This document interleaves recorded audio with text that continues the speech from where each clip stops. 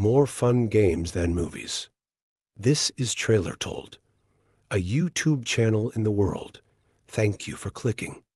Subscriptions are a huge boost.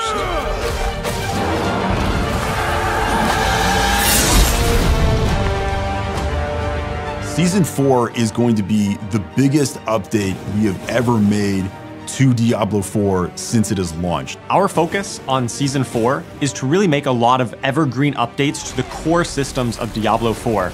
In Season 4, we're ramping the intensity across the seasonal and eternal realms through a collection of new activities aimed at ensuring the moment-to-moment gameplay experience is as exciting and rewarding when Hell comes to Sanctuary. Season 4 item changes are some of the biggest changes we've made to Diablo 4 thus far. We've never done anything like this. We are fundamentally changing how you engage with items, how you upgrade them, and along the way solving a lot of things that we've seen continually from our community that we agree with are pain points of our existing item system right now. So in this new itemization system, we're focusing on narrowing down the scope of the base affixes. They're going to be a lot simpler, they're going to be fewer in number, so you can much more easily parse whether this item is useful for you, and if it is, then you can take it and further upgrade it and customize it to your own specific build. Tempering is a new system that allows you to really customize the gear that you find. In order to temper, you will need to go to the blacksmith and then choose the recipe that you wish to temper from, and then a random affix from that recipe will be attached onto your gear. Tempering recipes can be found from almost all of the content throughout Sanctuaries. So you will actually be looking for tempering recipes that go directly with what you're envisioning. Maybe you're thinking, I'm gonna play a Frost Sorceress. There are also going to be recipes that are more generic and maybe are just generally good for the Sorceress, but you'll be able to choose which one you think is gonna be most powerful with the build you're making for your class. We're making a pretty radical change to the Codex of Power in this season, based again on the feedback that has been coming from our players. Now, every single legendary in the game will be entered into your Codex of Power so that you can continually imprint the best possible version of that legendary onto your gear. So going forward, there will no longer be carrying around all of these aspect crystals in your inventory. It's all going to be in the Codex of Power.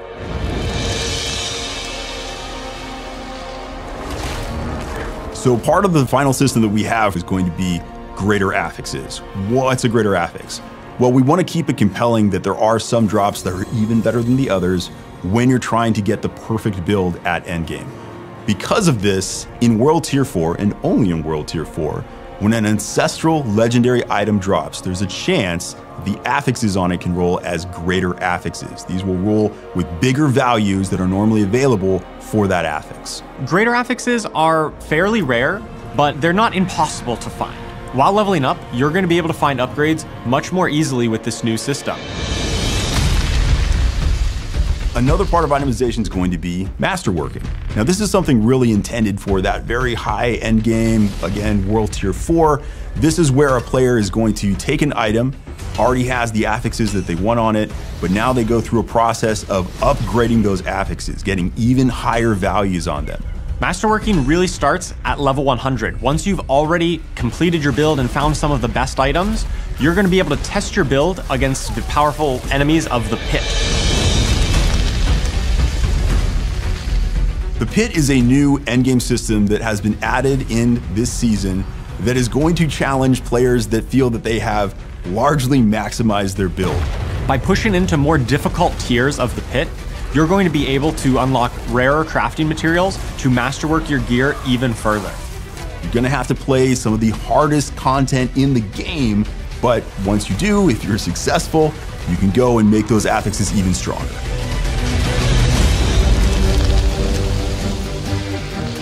In Season 4, we're ramping the intensity of the Hell Tides through the inclusion of a variety of new activities, the first of which is a doubling down and rise of the cultists' presence throughout the tide.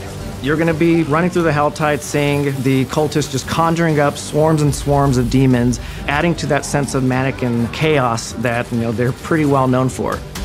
The other archetype that we're adding is the presence of the Doomsayers, who were unfortunate enough to be caught out in the tide and basically just lost their minds to all of the mania going on around them.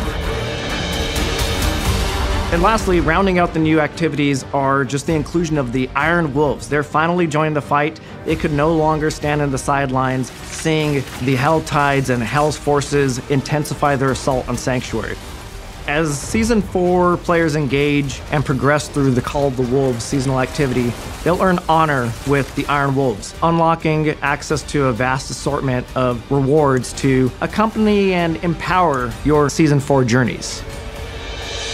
In the updated Helltide, for players who are able to stay alive long enough, they'll be paid a visit by the Hellborn, former heroes of Sanctuary who have aligned with the forces of Hell to attack the allies they once aligned with. Players who are able to take down the Hellborn will be acquiring the materials they need to engage with the new premier Helltide activity, the Accursed Rituals. Located in the Helltide, these Accursed Rituals are pretty much just botched rituals from the cultists that players will be kickstarting for themselves, drawing the attention of all the nearby Helltide monsters in this kind of all-out battle. One of my favorite themes for these ambushes is the Hellworm. It's literally a giant hell slug beast that emerges from the ground and it spews out a whole bunch of mobs at you. If you're able to survive that, you'll be paid a visit from the Blood Maiden, our brand new Helltide mini-boss and one of the ultimate challenges in the new experience.